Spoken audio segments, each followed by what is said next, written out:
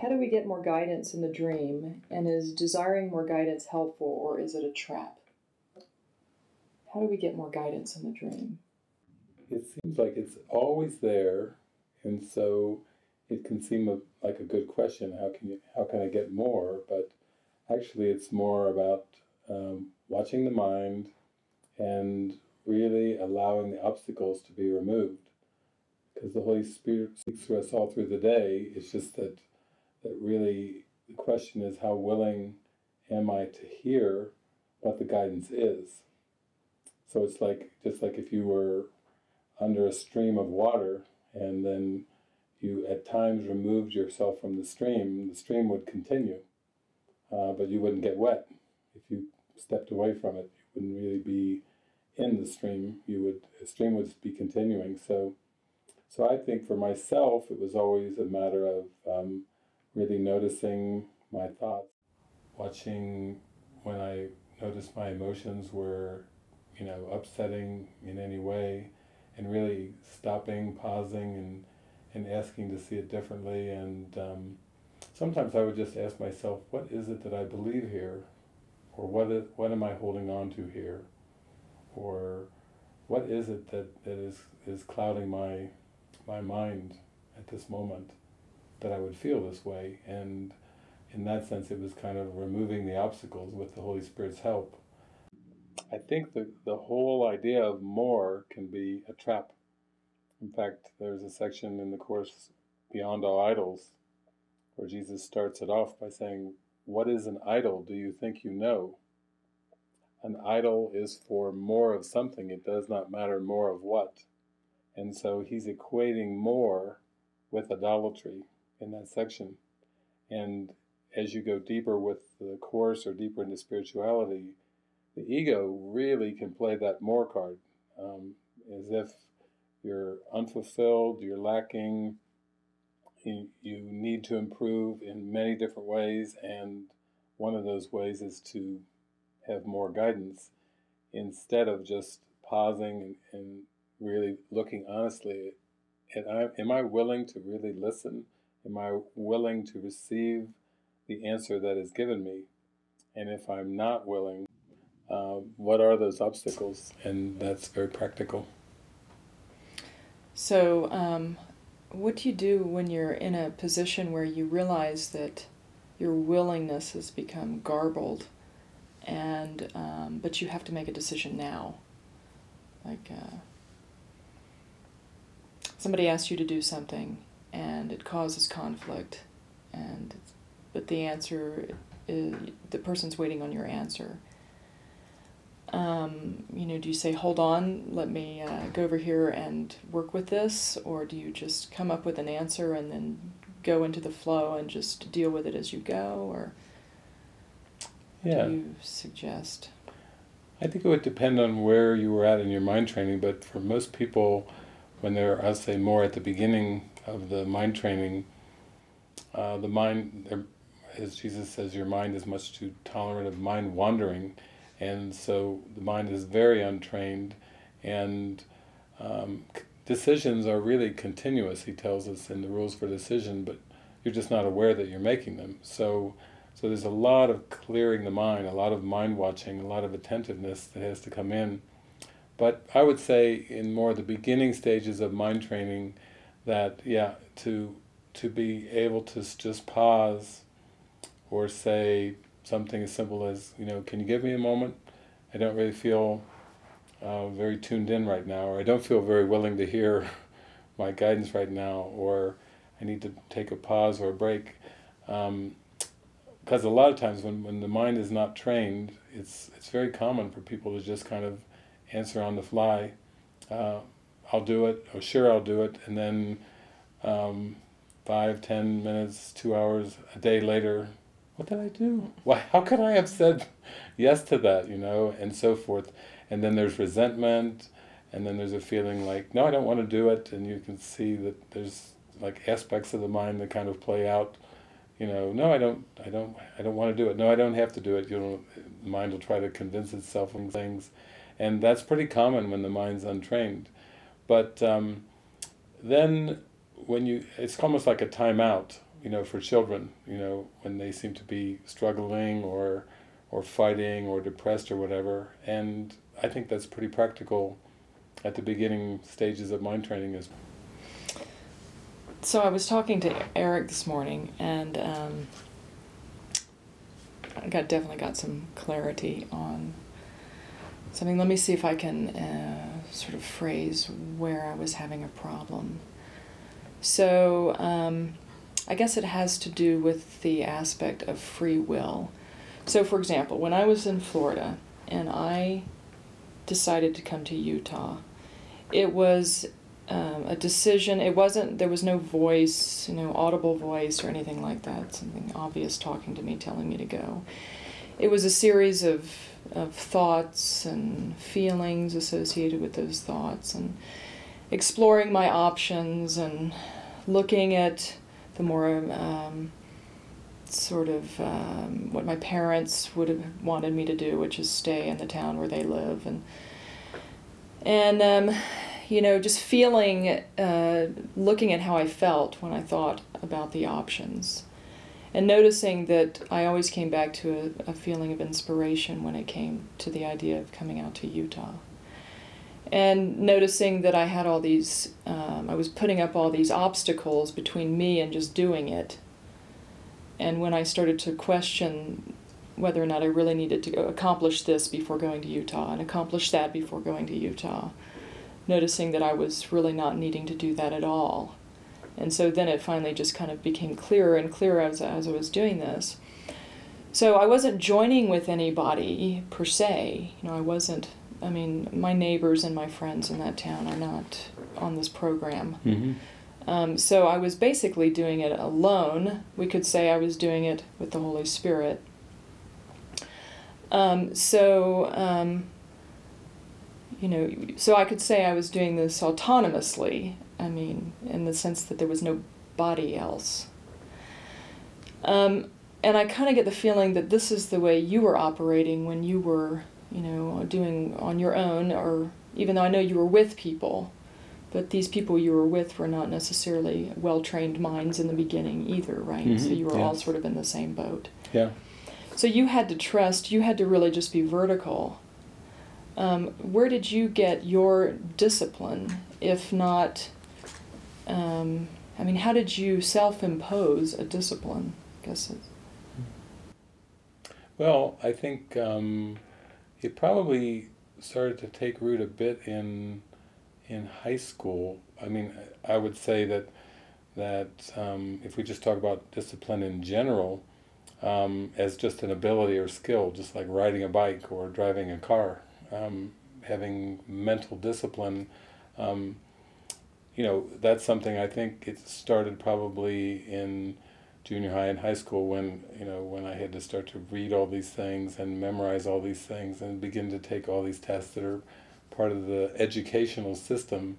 There's a discipline to that. I don't think, I know when I was growing up, before I was 5, I don't think I was disciplining myself very much. Maybe my parents were attempting to impose some there, but I don't think I would ever call that self-discipline there. It would be more imposed kind of discipline.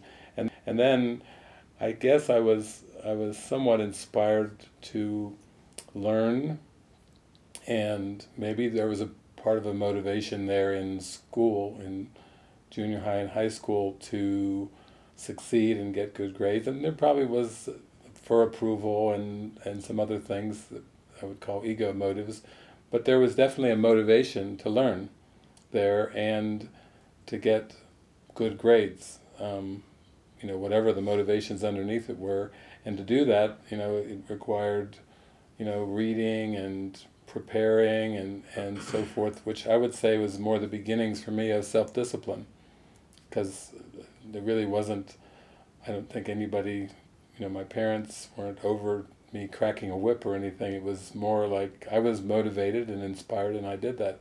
And then when I went into university and then eventually into graduate school, there was definitely a need for self-discipline there, in terms of studying and preparing. It just seemed to get more and more focused, almost like a beam of light, that you focus more and more and more. And then when I kind of stepped out of university and those academic pursuits, there was, I would say, a self-discipline that was already pretty well established there. I didn't really know what that was for or how to apply it in a spiritual way, but I don't think any of us do. Spirituality usually just comes upon us, and we start asking questions and pondering and wondering, and wondering where our life's direction is going, and what's the whole meaning of life, and what's the purpose of all this. Then we start to apply some of that discipline that maybe that was there before, to graduate or to get good grades or to get a good job or whatever. We just apply it, more in terms of self-inquiry, maybe, in kind of a natural way. So I think I would say that I started having kind of an awakening experience. I've talked about it before, like a tickle in my heart, and it seemed very important, and it seemed very joyful and very inspiring. And so I simply started to apply that self-discipline toward the tickle, so to speak, toward the feeling of joy and inspiration. And then when I started working with the Course, it just seems like everything accelerated. I mean, when I say accelerated, it just was like at an exponential rate, where I could tell from studying the Course that this was about mind training. This was about learning to hear the voice for God, and really tune into Jesus, is the way I thought of it, and raised Christian. And so I was thinking, wow, this is going to be some task, because of course there's doubts about that, but I really had a sense at the beginning, when I first started opening up and reading the Course, that this was kind of my escape, my way out of my judgments and my upsets and my difficulties and my challenges. And so when I got deeper into it, I just put myself to it. I took all the self-discipline I had, and it was mostly just pure inspiration at the beginning for like the first 2.5 years. I talk about reading it, 8 hours a day on the average, not consecutively, but when I wasn't in resistance, reading it, and I was very inspired underneath that. It just felt like it felt very helpful to me, and because it felt so helpful, it was almost like, if you use the analogy of the world, where you get a dividend, and they ask you if you want to reinvest the dividend or spend it. I was always reinvesting back into this kind of focus. There was never a point where I thought, wow, this really has improved my life, now I'm just going to go back and do whatever. I just never thought that. I felt like I was just reinvesting, and it was building kind of in an exponential way, and my heart was opening up. It felt experientially. And so that really kind of took it from self-discipline in the sense of like a task or a chore or a challenge to an adventure. And I was just investing in that adventure and reinvesting in that adventure. And then after about 2.5 years, it was just, the voice was speaking to me. Very conversational, very clearly, very gently, and it was just so cool. I mean, it just made everything so much easier. Instead of getting up in the beginning of the day trying to figure out what I was going to do, or struggling with decisions, should I do this, should I do that, the pros and cons and all the typical things that I had done before, that was no longer necessary. It was just like it was being given, just given, moment by moment, hour by hour. The days just were given. There was just instructions. It was like an ongoing dialogue. Oftentimes it feels like me asking questions and just being given a lot, and it made life a lot easier. Okay, so I'm wanting now to figure out what the I'm wanting to see what sort of correlations there are between the way you experienced your growth into this guidance and trusting it, and the way the mind training is set up at the monastery. So let me just tell you, I'm going to sort of ramble a little bit. Okay. Mm-hmm. So, I studied the Course for a long time with Ken Wapnick and all that. And, praise be, I really learned a lot. But I was looking for the next step because I saw that I was just sort of floundering and not, I had plateaued and I wasn't getting anywhere, and I was going to all these groups. I mean, I'd gone to 80 groups or so in the country, and it just started to feel like I was on a hamster wheel, really.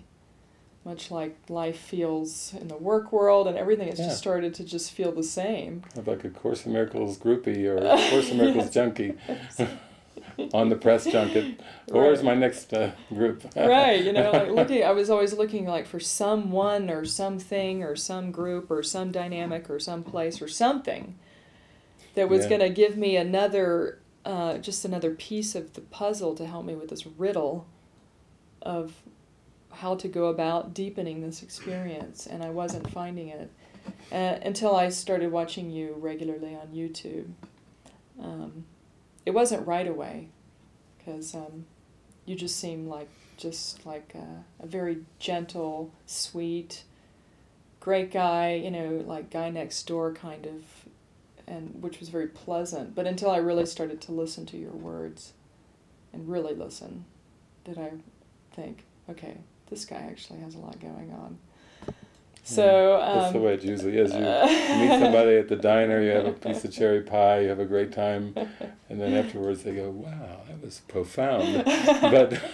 but they just have a good time. They just enjoy themselves. Yeah. And so anyway, I finally came to an experience where I realized, okay, this is definitely worth looking into. So then I got a few of your books, or the books that were compiled of your writings, letter writing with people. And then when I went down to see you in Naples in May of this year, that was it.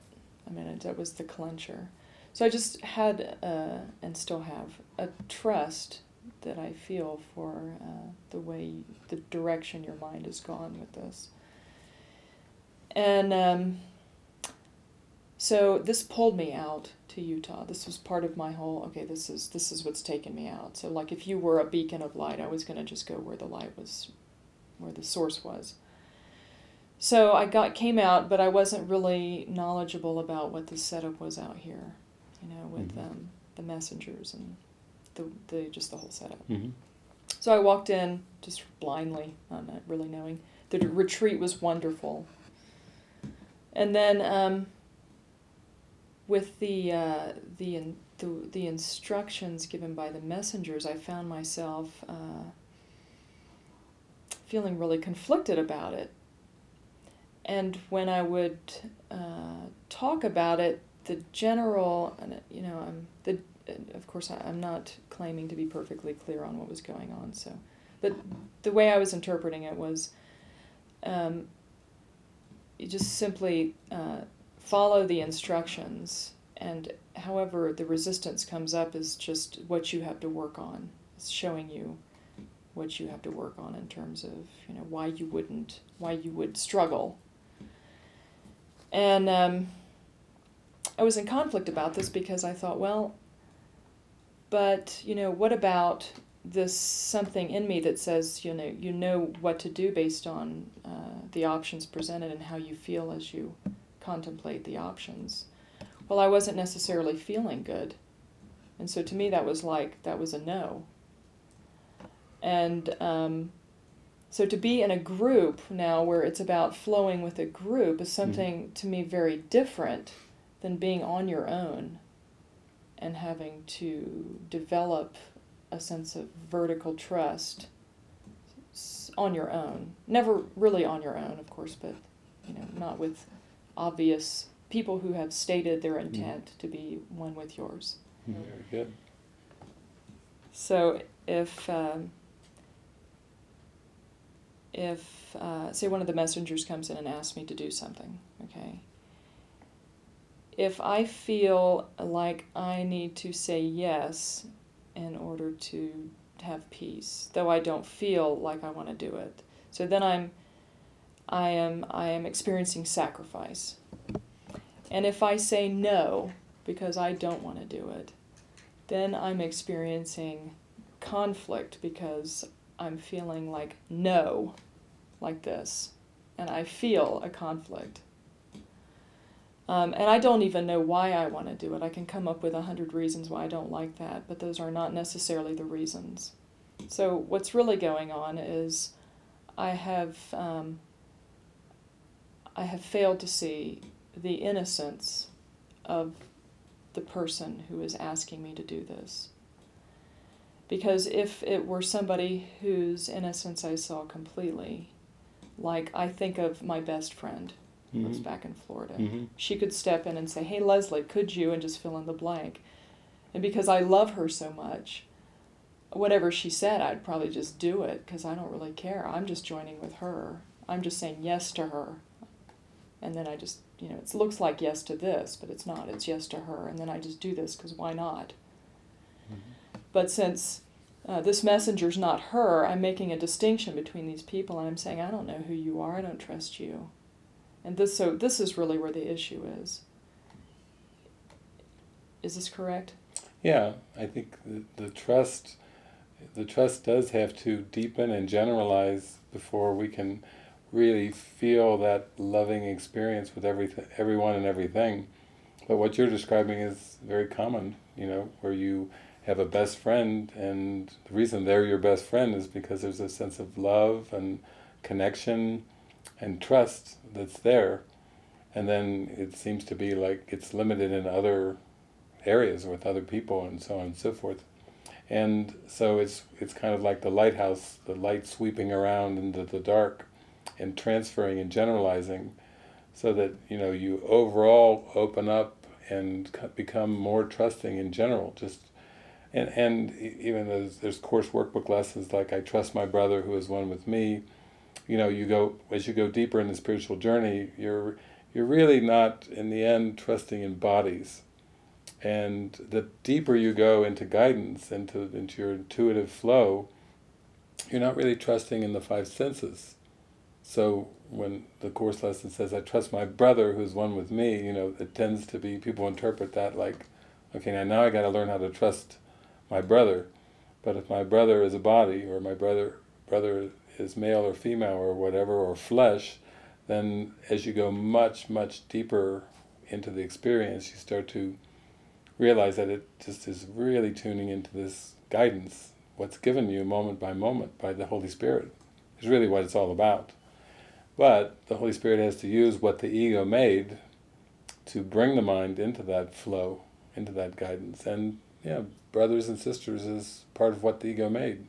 The world is part of what the ego made. Words are part of what the ego made, and the Holy Spirit has to use it all to retrain the mind and to help the mind let go of following the ego guidance, of being so dependent on the five senses. So it's pretty typical. Sometimes people will say, oh, I reacted to that, or this happened and I reacted. And in the end, reactions are part of this kind of, it's almost like stimulus response, like from B.F. Skinner in psychology, as if there's a world outside of you that's dictating how you feel, or there's things that do seem to happen to you, or even from you, that you have strong emotional reactions to. And what we're learning is that there's what seems to be going on, and then there's the interpretation of what seems to be going on. And you never react to the physical directly, you always react to the interpretations. That's why he says to learn this course requires willingness to question every value that you hold. Because if you're judging, if you're interpreting with the ego, your emotions, will reflect that. You will be reacting to your interpretations.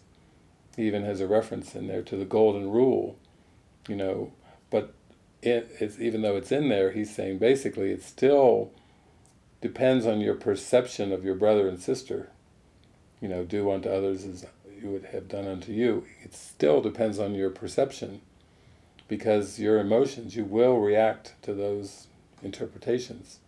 So in that sense, it's always good, no matter what the context is, if somebody's asking you to do something, you are mind watching, you're paying attention to your thoughts, you're paying attention to your feelings.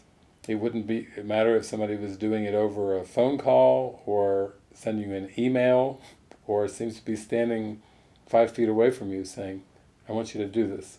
You still have to watch your thoughts and watch your feelings, and that's where the mind training comes in, and that's where the clearing away the debris of ego really takes place. And so it's not a behavioral thing. It's not about being good or having behaviors that line up with what people tell you to do or anything like that. It in that sense, it is a very intimate experience, because you're working with your mind 24/7, and even before you go to sleep at night, really giving your mind over to the Holy Spirit and saying, help me tonight, be with me, really help me in my mind training. And it takes it away from kind of a lot of what I call just the world leader, follower, following people, following rituals, just doing things because they've been done for 20 years or hundreds of years without even questioning, why am I doing this? That doesn't make any sense to me. So for me, I think it is about, there's a key element of trust in there, and it's really joining in a purpose, having a shared purpose of undoing the ego, and then it all comes down to that trust. Even though the ego will try to pick things apart and go, I don't really feel like that today, or it can have a lot of resistances that come up, because it is autonomous. It wants a will of its own. It wants to have an autonomous will apart from God. That's what the ego is about, and this whole system of mind training with the Holy Spirit is designed to wash that away. And then it just seems to be that there are others that are on the same path, or that are doing the mind training as well. And so it's a lot of opportunity for, I call it discernment, because it's not like a sense of a blind leader-follower thing. If you were there in messengers meetings, you would see somebody bring up an issue, and it may go round and round, different interpretations of the issue, different feelings around the issue, different announcements and declarations around the issue, like, I'm not doing that, no way, da-da-da-da-da, it goes around and around, and that's where there has to be a trust in the Holy Spirit to be there, to take it deeper, because it doesn't, nothing is resolved in, you go your way, I'll go mine. Or sometimes I've heard some teachers use this thing, just agree to disagree. What is that? Where does that come in? How is that even practical? If there's one Spirit guiding us, and we're letting the Spirit use the symbols of the world, but if we can pray, if we can be joined, if we can hear one voice, and we can have that sense of recognition of life. Are you hearing what I'm hearing? Ah, yes. It's more of like a join, almost like a consensus feeling, that we're in this together and we're hearing the same instructions together. That happens a lot. And progressively, as you go on the spiritual journey, that just happens more and more and more. And it just washes away that sense of autonomous decision-making, or you go your way, I'll go mine, or we'll compromise, we'll do it your way this time, we'll do it my way next time.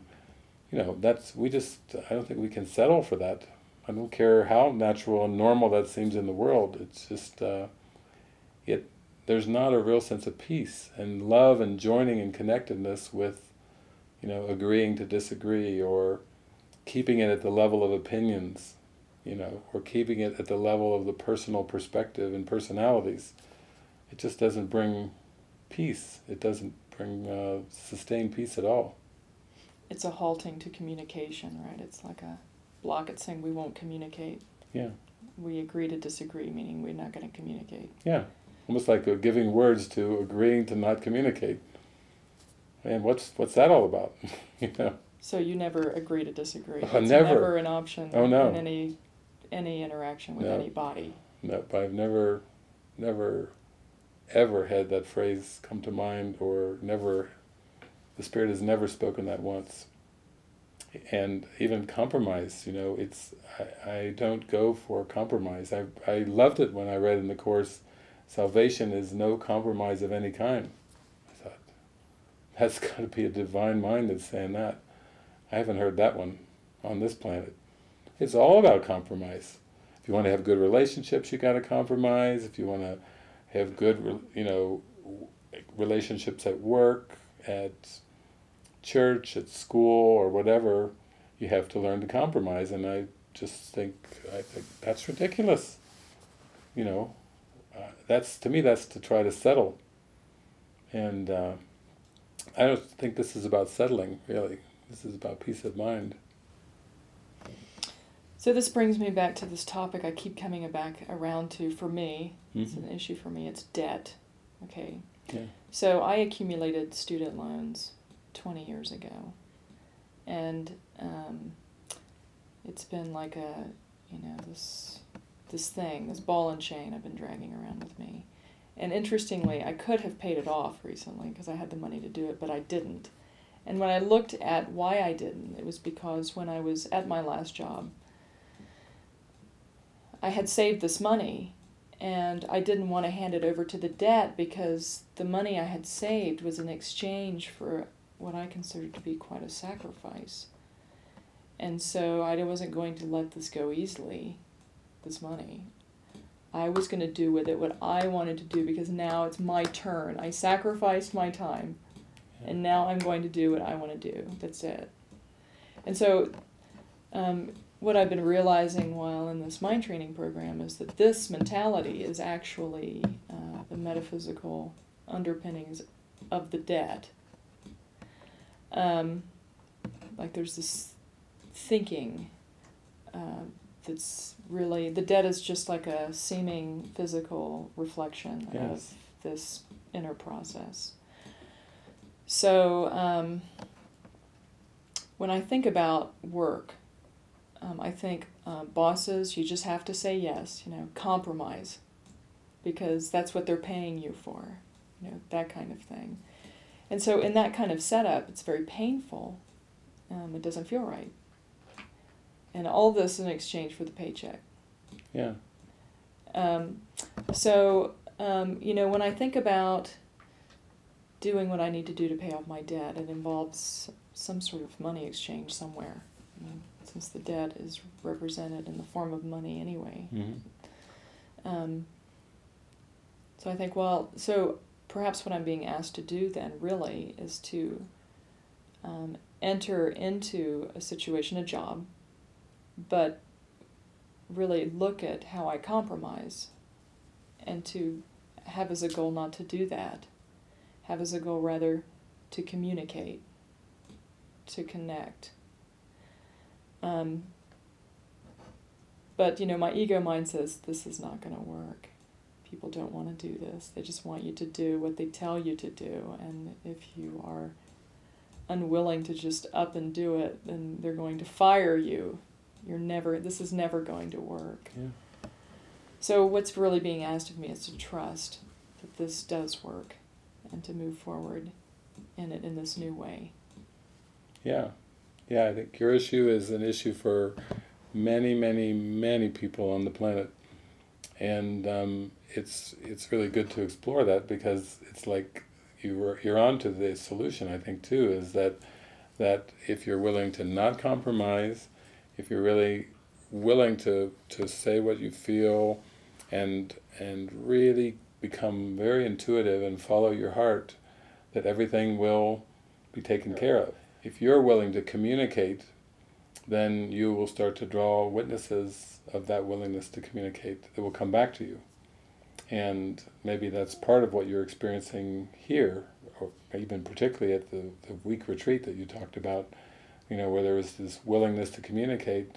The participants came from all over the place, in Korea, and came here, and just there was this openness, this willingness to communicate, and then these reflections back, that it's safe to communicate, that there's nothing being taken away from you through the communications, and nothing really being asked of you. It actually feels good to be able to drop the mask and communicate. And I think for a lot of people that's the same thing. They feel like their belief system is so tied into that compromise and so tied into sacrifice that even if they don't tend to adhere to a religion that emphasizes sacrifice, and certainly, you could talk about your development, it really wasn't through religion, but science in different ways, but also you're now studying a pathway, A Course in Miracles, that is basically asking you to really question that belief in sacrifice, that belief in lack, that belief in reciprocity. It's the core underpinning of this entire world. It's not just some small thing. It's like the very fabric of this world is rest, and I might say even teeters on sacrifice, because it's the base, it's the bedrock of this whole world.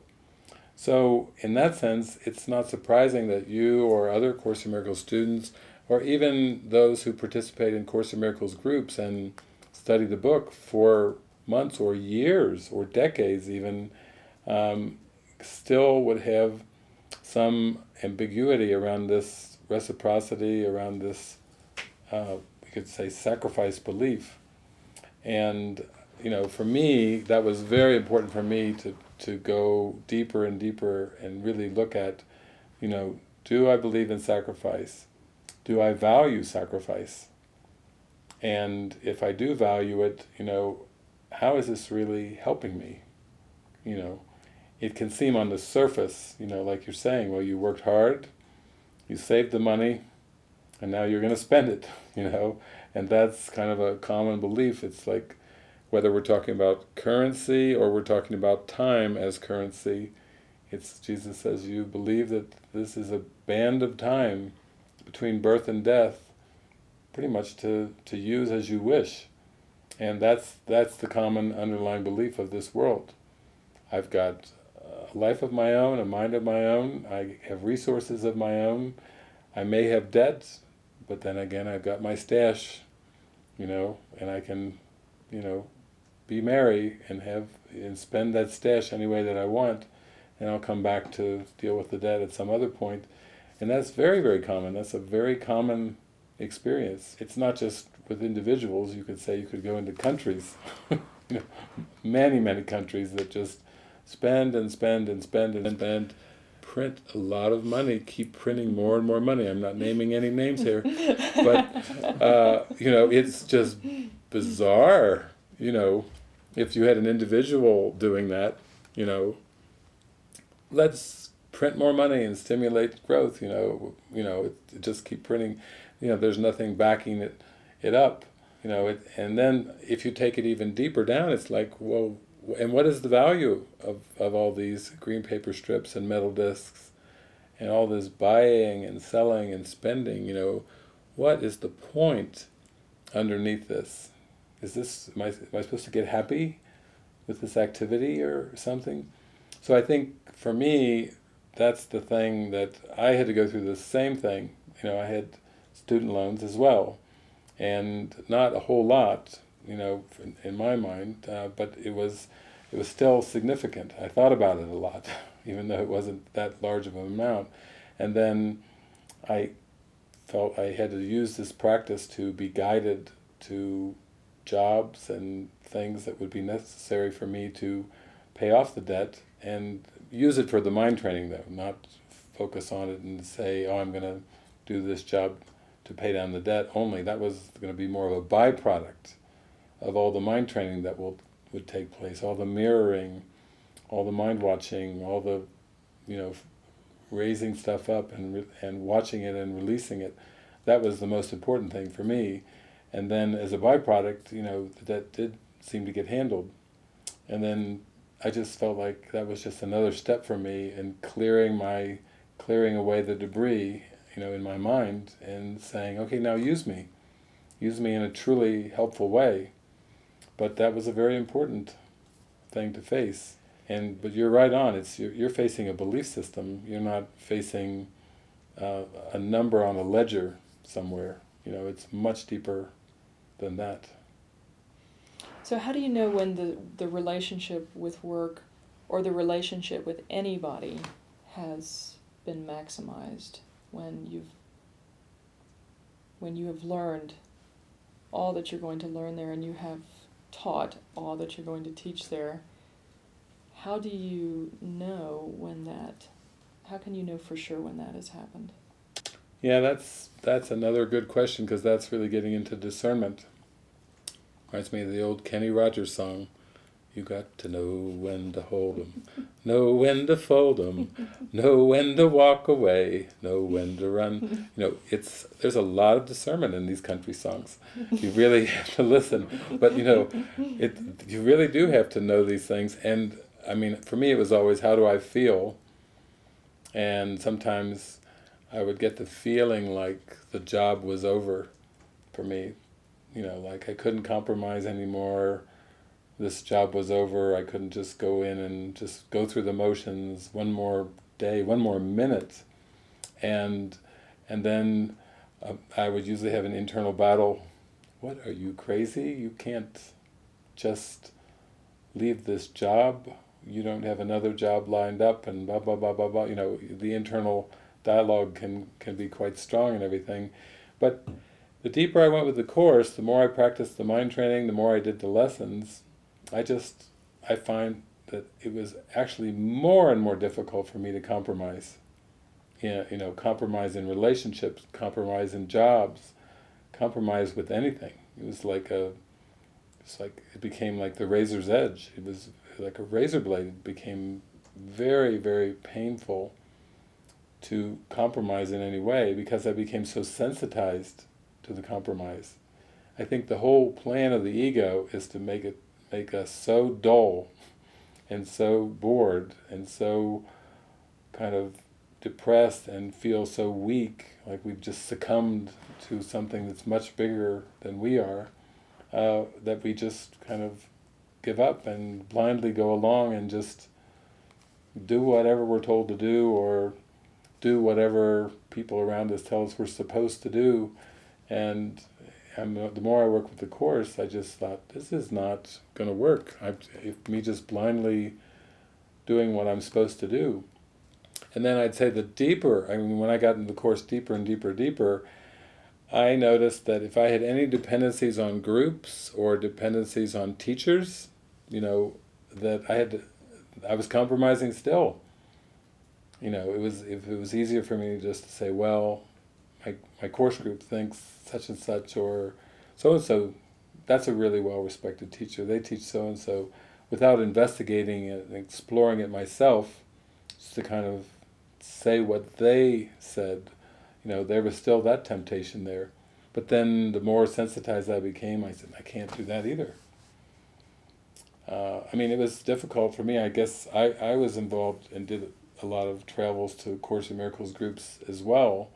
And then I just got to a point where it was like I noticed that was all helpful, but I was being called into something deeper than course groups. Not to say that I wouldn't spontaneously go to any course group or any gathering anywhere where I felt a strong invitation and a strong guidance to go, but it was kind of like transcending this whole idea of group and being a member of a group and all that stuff. It just felt like I just carried that out as far as I could, and then it was like, I don't know what's going to come next, but I do feel like this is through. And that happened to me a lot. It happened to me with a lot of jobs. It happened in a lot of relationships. It happened in a lot of geographical locations. I think you and I probably have that in common, that we are well-traveled and we can talk about a lot of different places we've been and this and this and this, but I did get that feeling, okay, it's time to move on. But it was a calm feeling. It wasn't there wasn't a push with it. There wasn't like I have to move on, or there wasn't like I have no other options, I have to move on that way, or that I was kind of driven, to go to places, see how many places I could go, or groups I could visit, or, there was nothing going on. It just started to become more and more natural. It's like a very smooth, easy, intuitive feeling. And when it was time to move on, it was very clear. And when it was time to stay, in the early years, that was a big thing too. Sometimes I would think, oh, it's kind of nice here. I like to just hang around, and I like the people here and the good food, and I go stay. And no, go. Oh, okay. It was really practicing that over and over.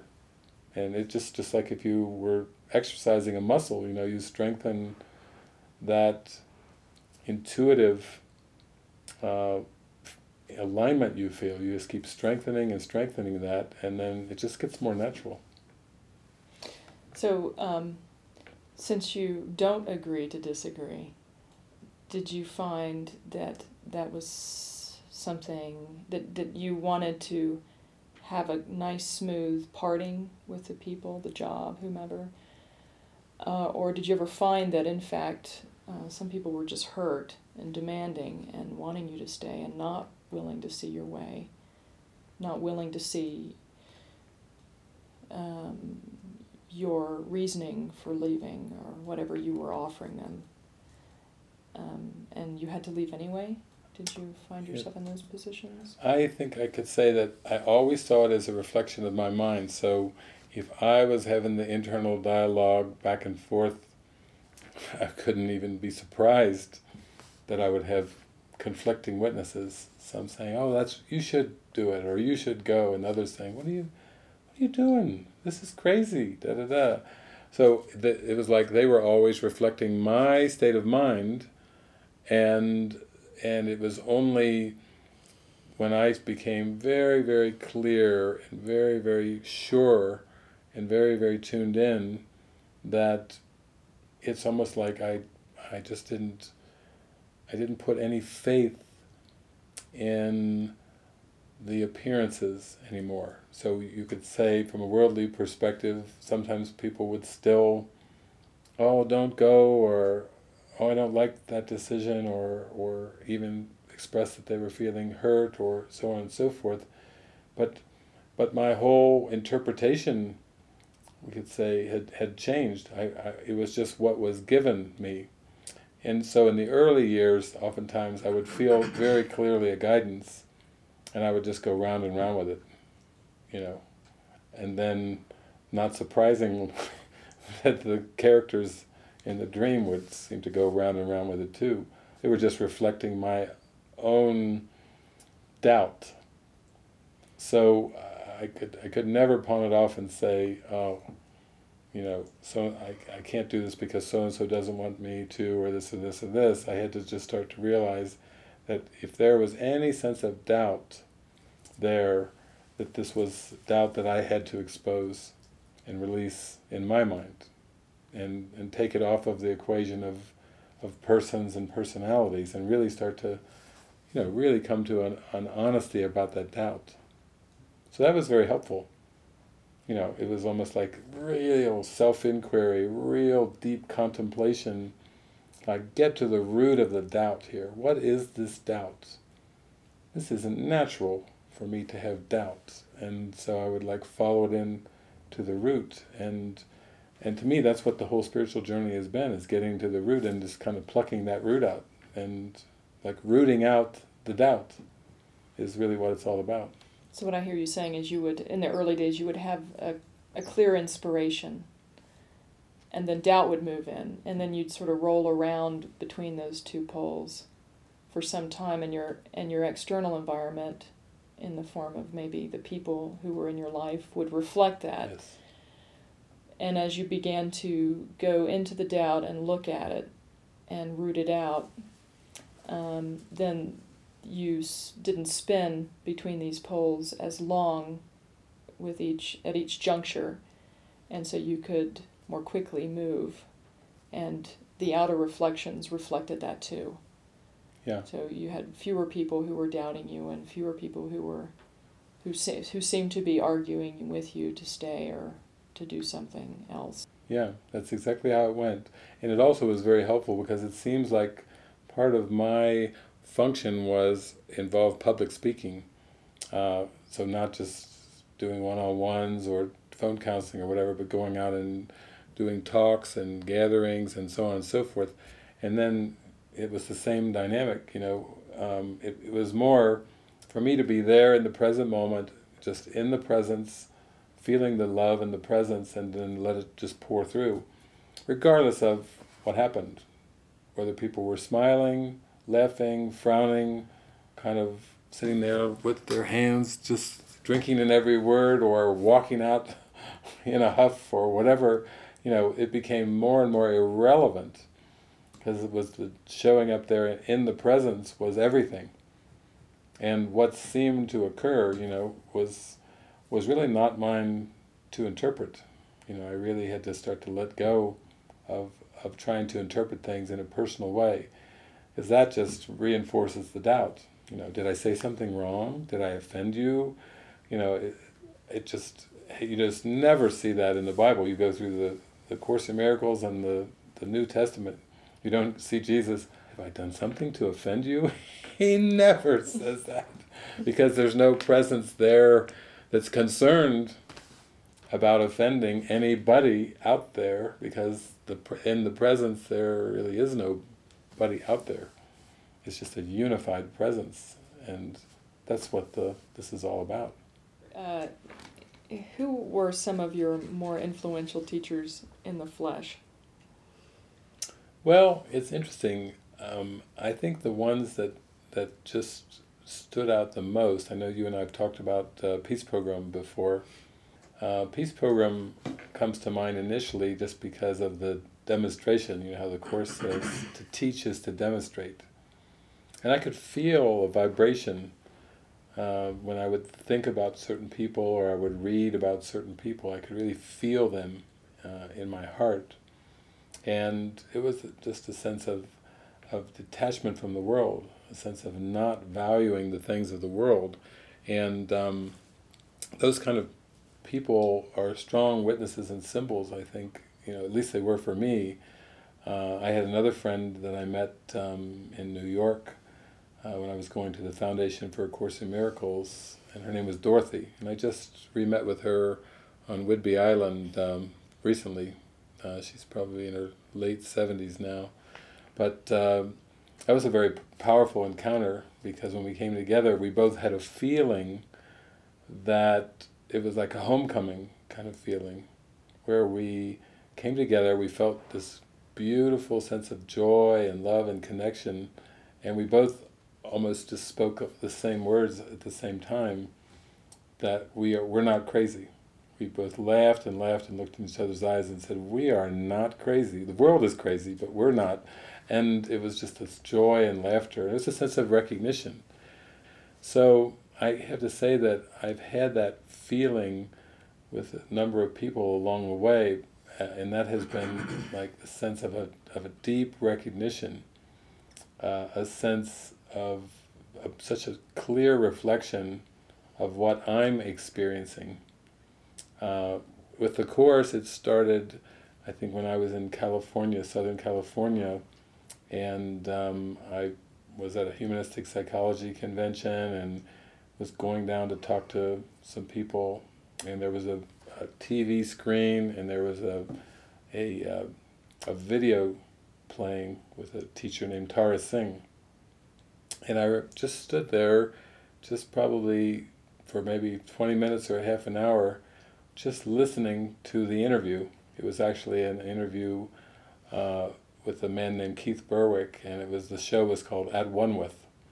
and I think it was filmed in Los Angeles, and I just kind of was mesmerized just watching these two people having this dialogue, and they were talking about a lot of the things that I had been contemplating about, but had not really spoken about with another human being. That was kind of a neat experience. It was almost like, wow, the whole interview was just captivating. And then later on I met with some of his students, and they said, oh yeah, out of all the videos he's done, they all liked that one the best. It was just, there's such a presence, open, lively dialogue, and almost like you could feel the onion getting peeled, during the whole show. And so that was very, very helpful as well. I had powerful experiences at Roscoe, New York, with Ken Wapnick and the staff up there, and it was a very international Course in Miracles center. So I was just meeting people from other countries that were there doing translations of the Course into their native tongue. It was very surreal. I kind of went there kind of in a very mystical state, and people would say, come, I have to take you to lunch, or I saw you in a dream and I heard this or that. It was very different than I was used to experiencing, but it was like the Spirit was just showing me, this is how it will happen. You'll just have people coming to you, and it'll be very deep, purposeful encounters, and this will be your life. It will just happen over and over and over again. But I'd say just slightly before that, right around 89, 90 was when I started to have these contacts with people, including people that would just show up and say to me, I think you're to be my teacher. And that was kind of a little surprising and startling to me. I wasn't planning for that or looking for that. I would just kind of think, well, that's referred to in the teacher's manual of the Course. This must be this phenomenon happening. I wouldn't try to figure it out or anything like that. So yeah, it's been that, and then also with a lot of the travels, I've just felt very grateful to just be with people, staying with somebody. Like when I was in Australia, she just said to me one day, I would love for you to meet my master.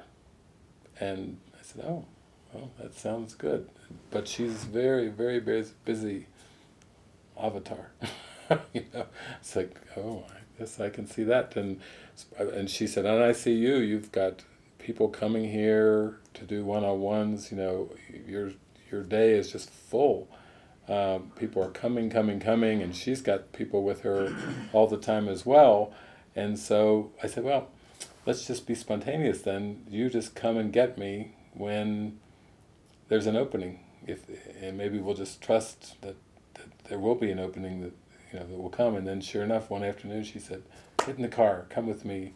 So she took me over to meet her master, Isira, and we just had a wonderful time together, laughing and just eye-gazing, and we didn't speak a whole lot, but it was this very deep sense of recognition and everything. And says, well, maybe you invited Isira to come and do an Easter retreat with me at a Buddhist center, because she had come from the Buddhist tradition. And so I thought, oh, how fun, East and West, and male and female, and Easter at a Buddhist center. I love that kind of stuff. It's just so integrated, it's so all-encompassing, and sure enough, we came together, and she had devotees there, and a little white carpet that they put under her feet, so her feet wouldn't touch the ground, and she slid her carpet over. She said, would you like to share my carpet? I said, oh, thank you. So we both did a little footsie thing there, and we just had a lot of fun up in the Blue Mountains. That's the Blue Mountains CDs and files that are on the internet. And it was just very, very joyful. And I just love that. This is how the Spirit works, just bringing people together. We didn't have anything in common in terms of spiritual tradition. We didn't speak from the same vernacular. She used much more of an Eastern, kind of a Buddhist approach, and I was using a lot of Course in Miracles terminology and Christian terminology and everything, but it was the same love, the same oneness, the same joy and the same laughter. We had lots of laughter in that. I remember that one session we did too, one of the people that was there, that was with me the whole week, Asira just came for Easter, and this Asira just started laughing, and this woman in the audience, I think her name was Lynn, started laughing, and at one point she just blurted out, "Stop it! This is hurting my cheeks," and Asira just wouldn't go for that. Too much laughter, no. Or that thing of, it's hurting my cheeks. No, the laughter is not what's hurting here. So it was just very, very joyful. And that's the way that life is meant to be, where it's one big collaboration, not this path versus that path, or this language or that language. And when someone has said to me, I don't like that word, or stop using that word or whatever, I don't agree to disagree. I just say, well, it's just a word that was given.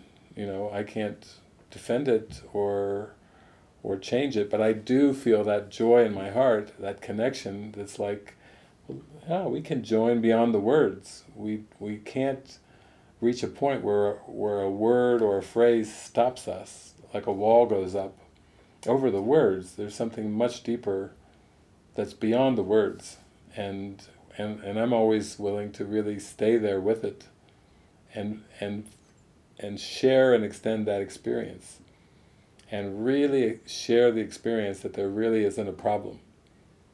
And that to me is what my mission's about, is really to share that experience. And since you're not into compromise, you won't necessarily give up the word, but you won't necessarily keep it either. It's just however the communication is guiding you to flow through the language at the moment. Would that be accurate? That's accurate. Like, I'm thinking of a time at the monastery in the chapel where I was just, Sunday service was giving a talk, and I was right in the middle of the talk, and then a man just said, stop, don't use that word.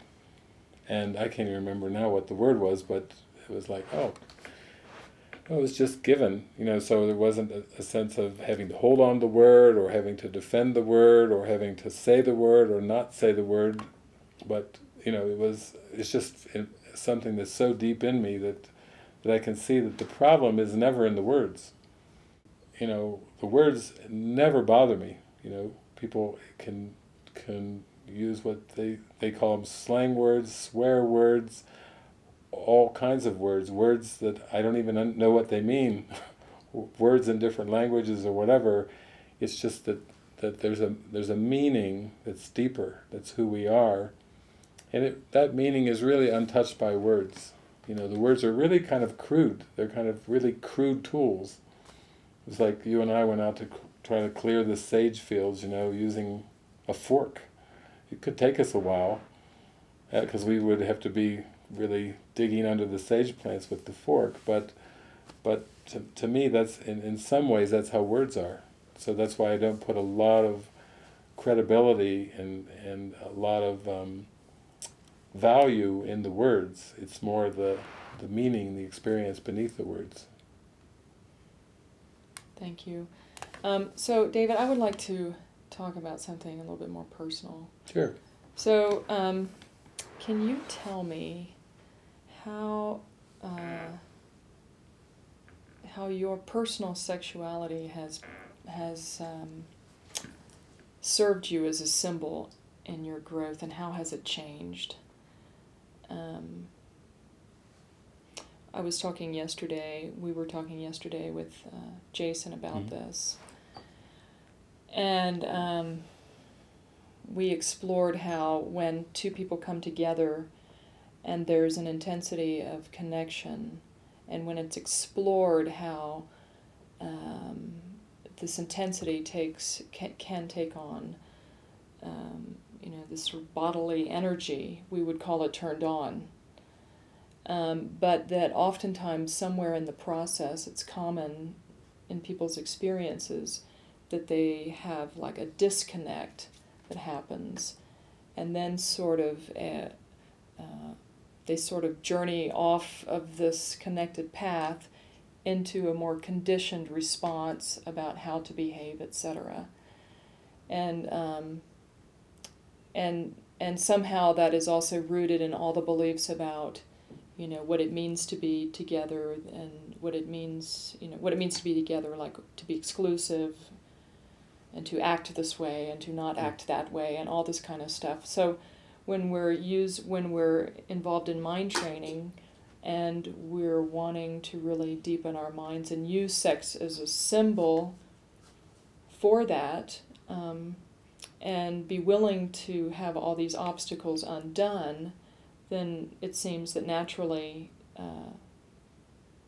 it would be reflected in the sex act somehow. You know, perhaps maybe even growing to a place where there's no sex between two people. I don't know what that would be. Can you tell me, can you give me kind of a synopsis of like maybe starting at where you were when you hit the road up to today? Yeah.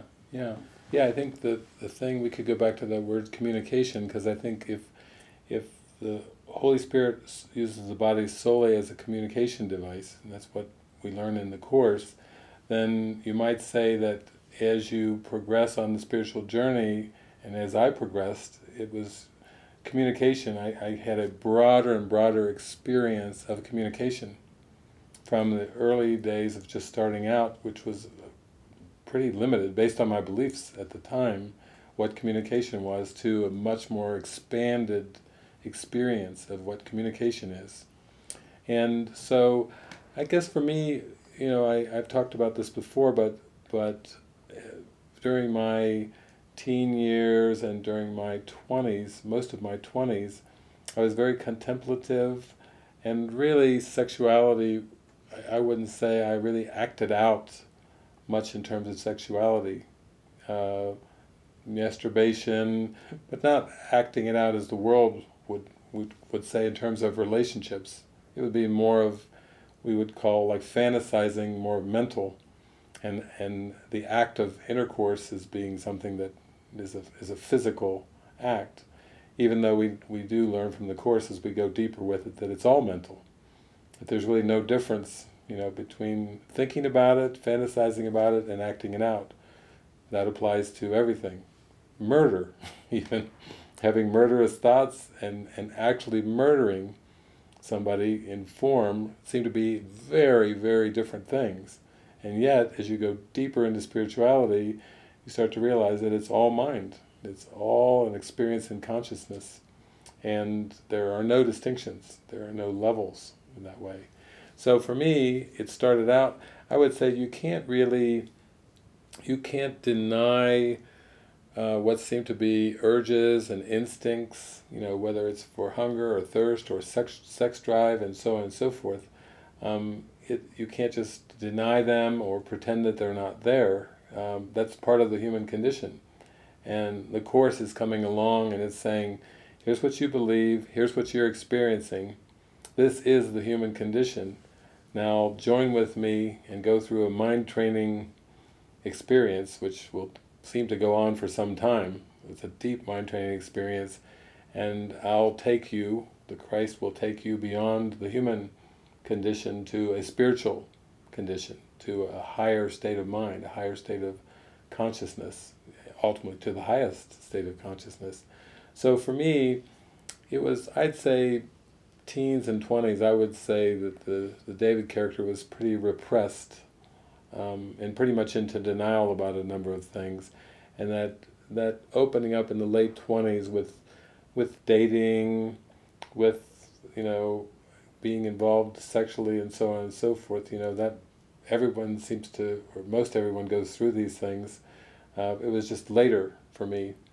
And then the relationships that would seem to come, I felt always were very much a part of guidance.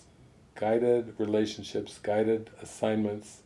I would say it did feel like the sense of monogamy was there, more of like an intuitive monogamy, like to try to get off into something that someone might call multiple partners or polygamy. Just felt really complicating to me in terms of mind training, intuitively. And that's, as I moved along in my life, that's what I really followed, just increasingly, intuitively, what felt helpful. what would increase the helpfulness, what would help me come to my goal of atonement, and progressively. That's why I would say it was more like what the world would call like serial monogamy. Monogamous relationships where there's like, you're together for a period of time, there seems to be lessons to be learned. You could almost say mutually, even though it's really a lesson in mind that we're aiming for, but it seemed that way. And then you would appear to separate, and be told by the Course that it was maximal, that the learning was maximal, even though the ego may have judged differently and said, no, that did not achieve its full potential.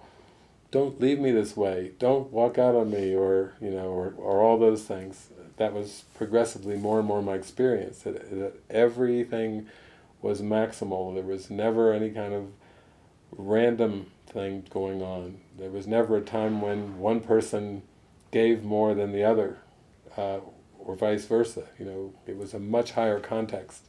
So that, I would say, went on and on, progressively. And I think as you get into the miracle, it's like, in the Bible, Jesus said, that which is born of the flesh is flesh, that which is born of the Spirit is spirit. In the Course in Miracles, Jesus says, you will perceive the flesh, or you'll recognize the Spirit. He doesn't say and. He says you'll perceive the flesh, or you'll recognize the Spirit.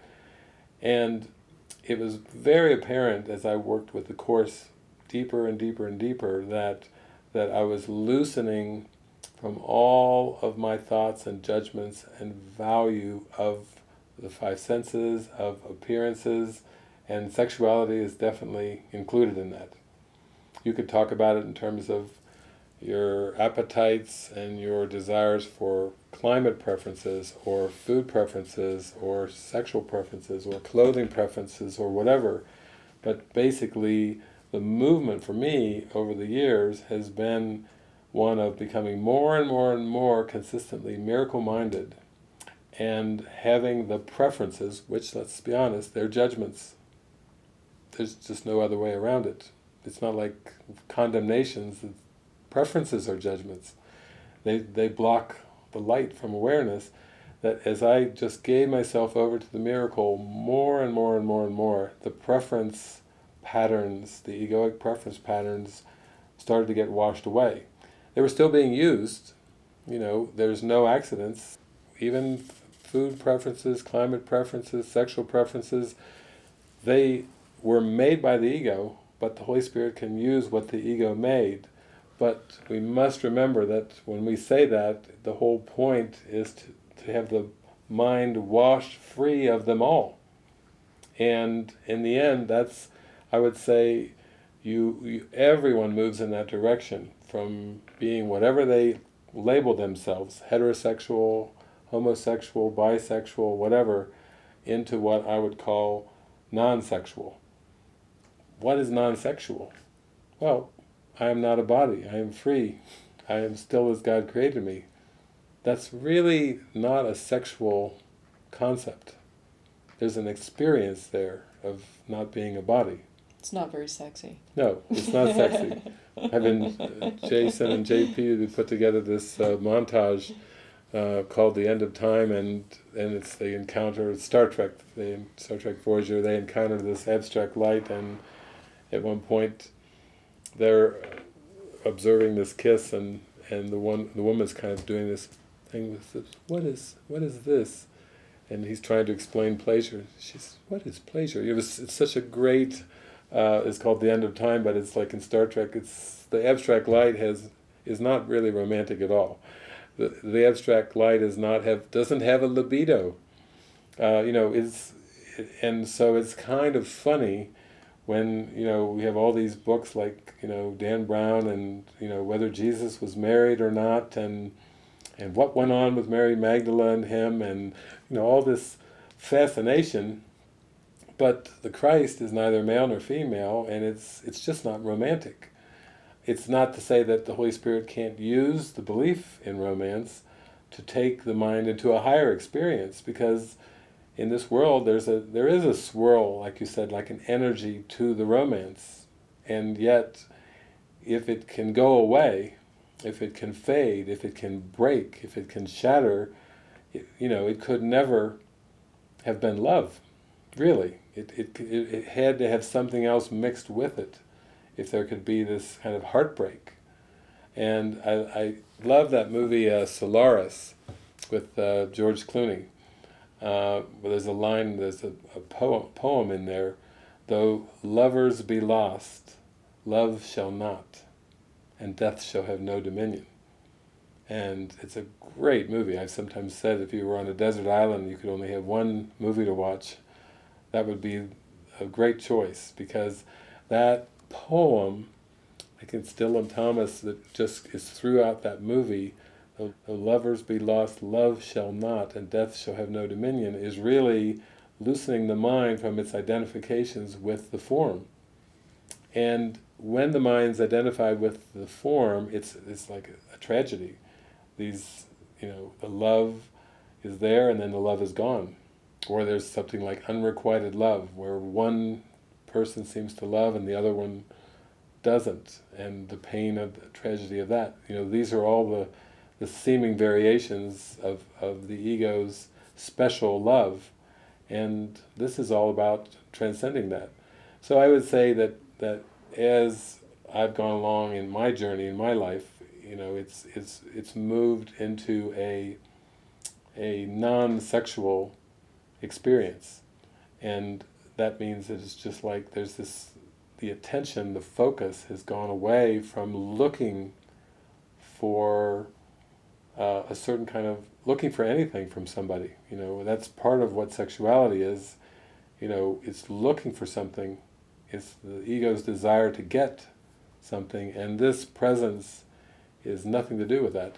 It's just about giving and extending. So then, what that has done, it has basically transformed my whole perception of relationships, because then, instead of what would serve a personality self and what I personally would want, or what I personally would desire, or the outcome that I would like to pursue in a personal way and so forth, that all just yields and gives way to what I call what serves the whole. So, for example, when I was traveling, sometimes solo, sometimes partnered up with somebody, sometimes partnered up with translators when I would go to different countries, underneath it was all, the feeling was what serves the whole. It's more obvious with things like for instance, translation. I go to a country that I've never been to before, or I don't speak the language. So I may have lots of love and joy and be smiling and laughing and everything, but without a translator, they just say, oh, there's a happy guy. He really looks happy. They even say that on television shows. They call in, you look very happy. But without the translator, then the stepping stones of the words just sounds like gobbledygook, without the translator. So there's been so many instances where I've been paired up and paired up and paired up with translators, male translators, female translators, amazing translators, where we've felt a sense of instant rapport, instant connection, and then together the bodies were used in a very strong communication function, which all the faces lit up. There was lots of laughter and joy and happy, smiling faces, because there was a connection where the spirit was using the words, the spirit was using the forms. But you see how different that is than the ego's perspective of, it's always looking to form interpersonal relationships. It's like, well, yeah, you've got a little connection there, that's fine, but where's that going to get you? When you're gone to the next town or the next country, where does that get you? If there's nobody there to hug you or kiss you or hold you or and all those kind of things, the ego thinks that that's not so good at all. It just doesn't understand what that function is anyway. What serves the whole? It doesn't even believe in wholeness. So, it's got its own agenda for everything. And it's always on the lookout for getting something that it wants. And that can be with material possessions, or it can be with relationships as well. So at the two guidelines that you and the messengers live by, whether on the road or at the monastery, are no people pleasing and no private thoughts. Mm-hmm. How does the no private thoughts, is that really applicable in the world where people are not in agreement about the intent of these guidelines? Well, I would say it has application in the mind because God didn't create private thoughts. But in terms of the world, it has to have the context of discernment. So it's not like, people are getting out there and they're just going to just spill out and spew out all their private thoughts and secrets, it's really what is the purpose. So you have to have that purpose guiding everything. Everything that you think, say, and do is meant to be under the guidance of the Holy Spirit. That takes practice, of course. It takes a lot of practice, and it can seem to take a long time before you make gains in that way. But it's more of like a metaphysical fact, and then what's behind it is really an invitation to not try to hide and protect thoughts and beliefs, because the Holy Spirit can't shine them away as long as they're being hidden and protected.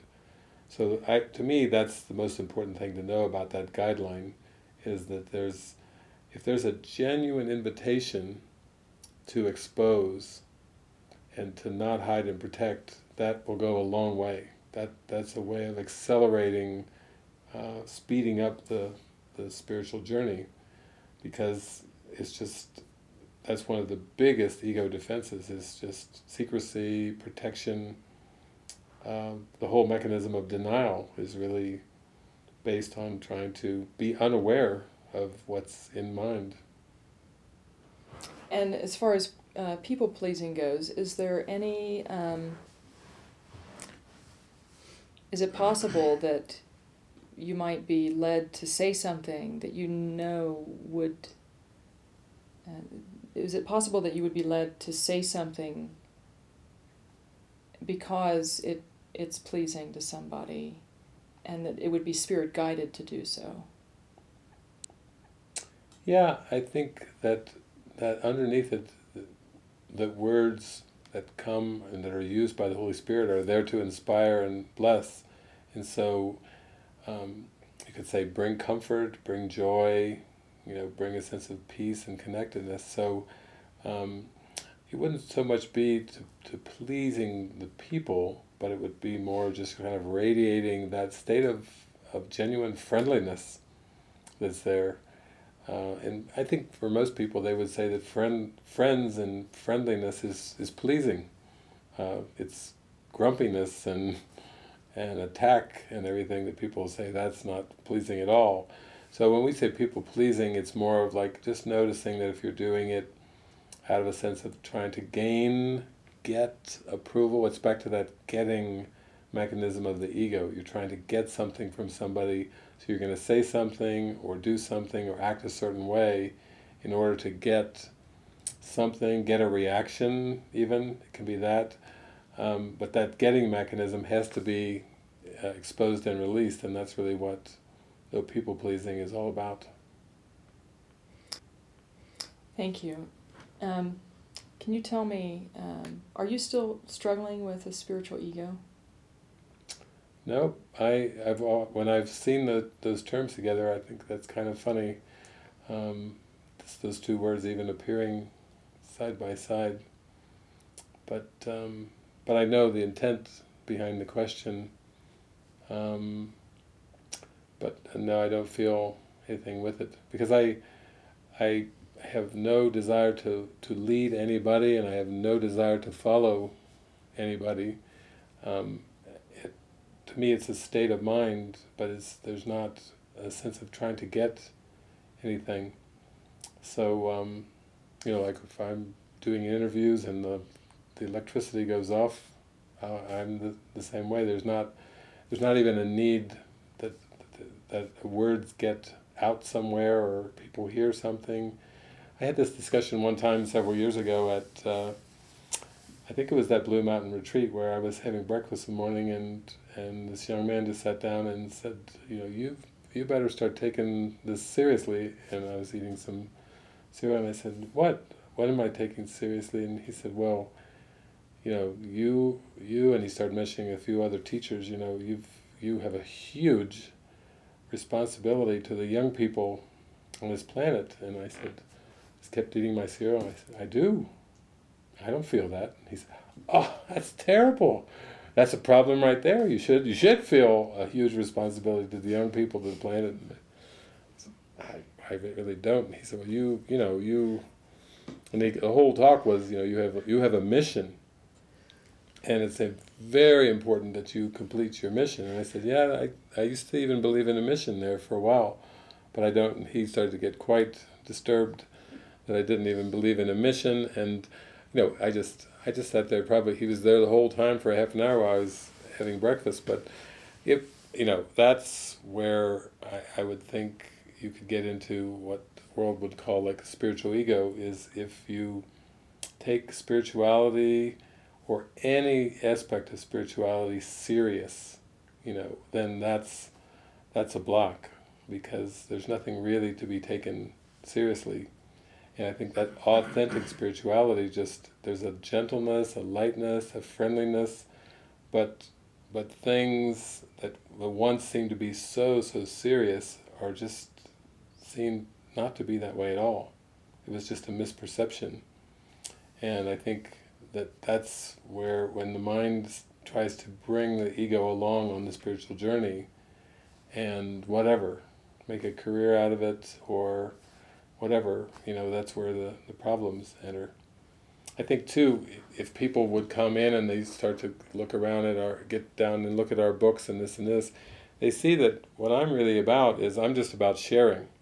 And I mean sharing, of course, sharing in the spiritual sense, sharing an idea, sharing a state of mind, really. That's what it's all about. But there's not this attempt to get or cling to or possess or attain to something. The world says size matters. I don't think size matters. I really don't. I don't even understand what that means.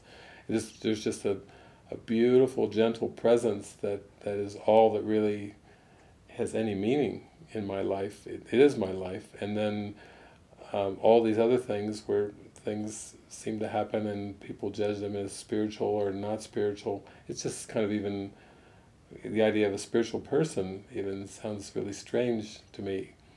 Or attaining spiritual enlightenment, as if it's some kind of an event that's off in the future somewhere, that can be like that hamster wheel spinning around again, where you just think you have to do all these things, not realizing that the very thoughts about the future and the pursuit and the seeking are actually a defense that has to be dropped. So to me it's quite simple, but it's a very humble experience, and there's no sense of pizzazz to it. It's very, peace is very ordinary, and maybe it's because it's natural. I just don't see it as like this extraordinary state of mind.